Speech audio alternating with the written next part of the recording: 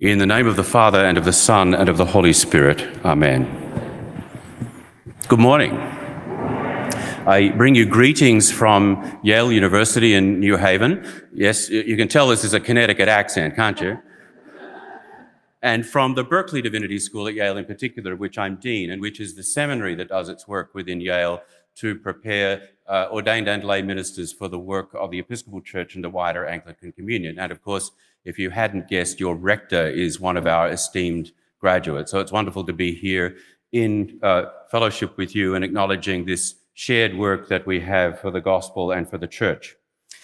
This is the third Sunday in a row, and the last one, in fact, when we hear stories that are directly related to the resurrection of Jesus, the actual appearances of Jesus in the Gospels.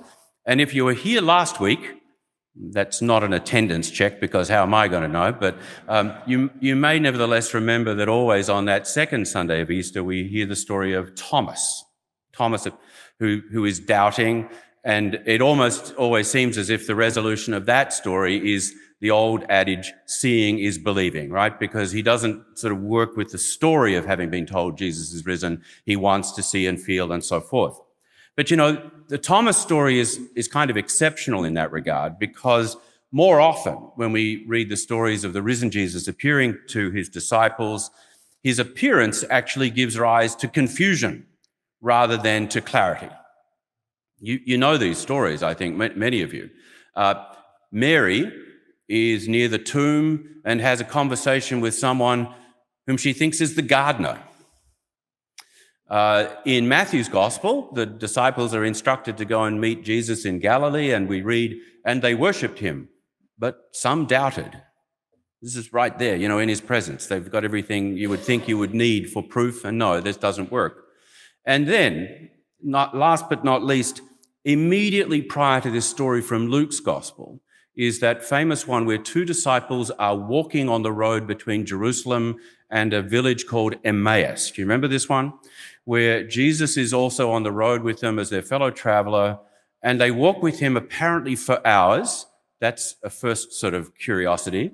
And not only that, he actually engages in a lengthy sort of biblical studies lecture apparently with them, explaining to them the reason that the events had taken place to which they're referring, which had happened to him, and yet they don't know who he is until.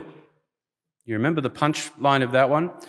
It's dark, and they get to the place they're going at Emmaus, and they invite him in to their table for hospitality. And at the meal, he takes the bread, which of course is the central foodstuff of ancient Mediterranean and much modern Mediterranean food, and he breaks the bread, and their eyes are opened, and they recognized him. And then they run back to Jerusalem to see the 12 to tell them what's going on, and this is where we come into today's gospel. It's actually the aftermath to that story. All right, so Jesus shows up again in their midst, and once again, as you've already sort of learned to expect from my setup, there is confusion and disbelief. So it's not exactly as if Jesus appearing is the resolution of the doubts that the fact of not only his death, but even his resurrection brings about. Jesus comes and stands in their midst, and they are frightened and they are confused. So Jesus then attempts to engage with them to sort of give them a sense of what's going on. And he starts with a high-minded sort of approach. You would expect, of course, a great religious leader coming back after such a trauma to give them something profound and deep. And so he starts at the top. Peace be with you. And it doesn't work. They are startled and terrified, and they think they've seen a ghost. So then that's strike one. Then Jesus tries again. Look, my hands and my feet, touch me and see. I'm not a ghost. I'm really here. And the response is, the needle shifts a little bit at this point. The response says that in their joy, they were startled and disbelieving. At this point, you can sort of imagine Jesus getting a little bit dispirited. I mean, although he does actually know from previous experience that the disciples are pretty much a thick bunch. It's true. So here is the third and crucial attempt to get them to understand that something significant has happened and that he has genuinely risen from the dead. Do you have anything to eat? This is literally what happens. And they give him some fish, and he eats it, and that is what actually resolves the question. That is what shows them that Jesus has actually risen from the dead. Why is this? Well, of course, there's a simple sort of physiological element to this that we shouldn't acknowledge. That's to say, the fact that he's showing he has a digestive system is presumably part of the fact that he's showing them that there is a material reality and not simply a spiritual, fantastic, or delusional sort of thing going on here. Fair enough. But it's a lot more than that, may I suggest. Remember that we've come straight from that story. We're sitting with those other disciples. Bible study couldn't tell them who he was. Physical proximity couldn't tell them who he was. But when he broke the bread, something happened in their consciousness that helped them to understand that this was indeed Jesus the Messiah. I think we have to hear this resurrection story in rather similar terms. Give me something to eat is, for all its prosaic nature, an echo of things that they already knew about him from the ministry and the time that they had shared together. You remember this, but let me remind you. The character of the ministry of Jesus had as much to do with the way he ate with people as with the things he said. 3 quick examples. Miraculous feeding of 5,000 people with bread and fish. Remember that these 2 stories, the Emmaus story is breaking bread, and this next story is fish. So we've actually got an echo there of that much earlier miraculous feeding story. So point 1, he's reminding them that his messianic mission included feeding the poorest people out there in the countryside, people who we have to imagine, I think, often dispossessed peasants or landless laborers like those he speaks of in parables, waiting to be hired in the marketplace.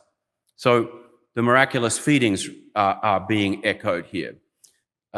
Second, he's reminding us of the ways in which he ate that actually gave rise to his own celebration by the poor and his rejection by the powerful. So he was accused, you may remember this, of being a glutton and a drunkard, a friend of tax collectors and sinners.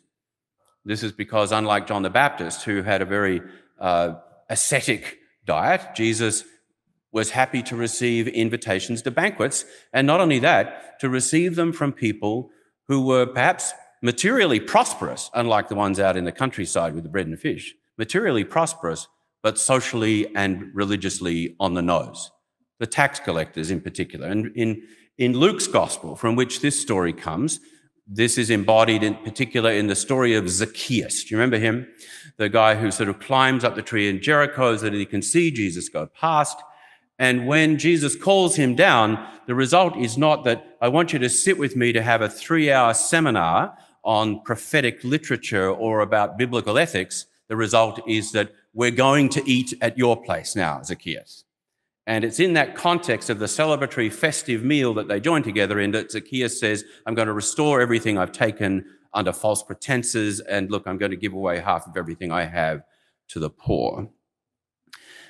It's particularly true in Luke's gospel that we hear this messianic identity and mission of Jesus as being one of eating and drinking and of feeding people.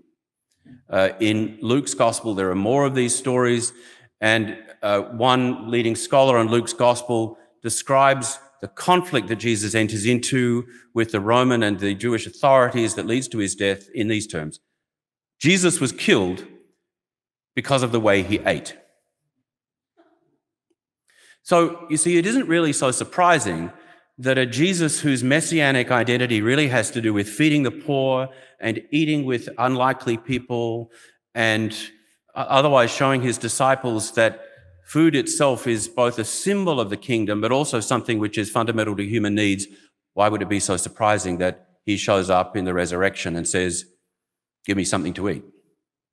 There's, of course, one more meal that we shouldn't forget to reference here that is being hinted at when he shows up in the resurrection. It's the one that had taken place just a few days before when he gathered with them at his Last Supper, as we call it, the celebration of the Jewish Passover, and once again had taken bread, and broken it, the same sort of language that's used in this, and had given it to them and said, "This is my body," and invites them to share in it somehow. This extraordinary symbolism, we're so used to it because we're going to hear that same story recited again in the context of our Eucharistic prayer.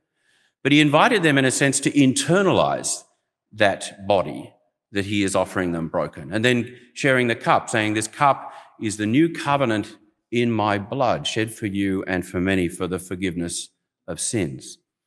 So the Jesus who shows up in the resurrection and struggles to get any traction with them by the high-minded religious discourse or even by the proof of his hands and his feet is unsurprisingly going to resort to saying, "You remember who I am.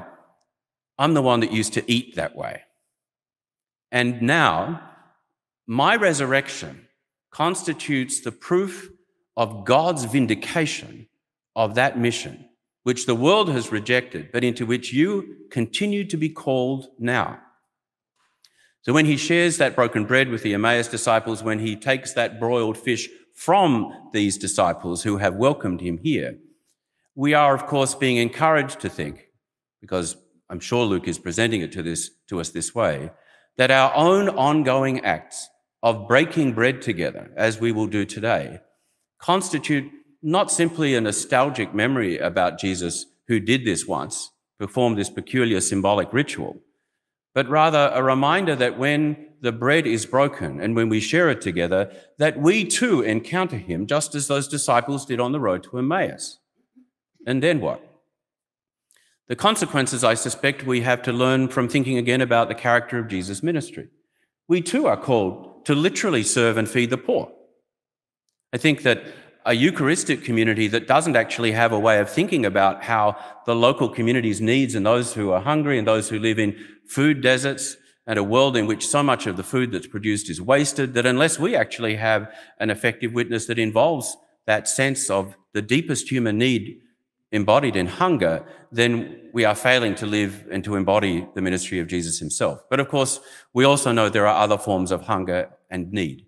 Each of us comes as a person whose own deepest self has acknowledged our dependence upon God, and we seek to be fed in the different ways that we find here, both in the Eucharist itself, but in our community and in the life of prayer. Jesus calls us all to be witnesses who are going to continue to embody that mission which the world rejected and killed, but which God has raised from the dead. We are the living witnesses today of that reality, of the Christ who says not simply that God has the capacity to revivify a dead body, but rather who says that God has the will to continue in our lives the mission that Jesus had of showing the gracious will and love of God. And so that gospel story today finishes with Jesus' instruction to them that now you're going to proclaim the good news of salvation beginning in Jerusalem and going to the end of the earth. But here, we come to worship, we come to receive the broken bread, and we understand that we ourselves come both with hope and with expectation, but also with need. We come to Jesus, as it were, and we say to him again and again, "Lord, do you have anything to eat?" And he says to us, "Yes." Amen.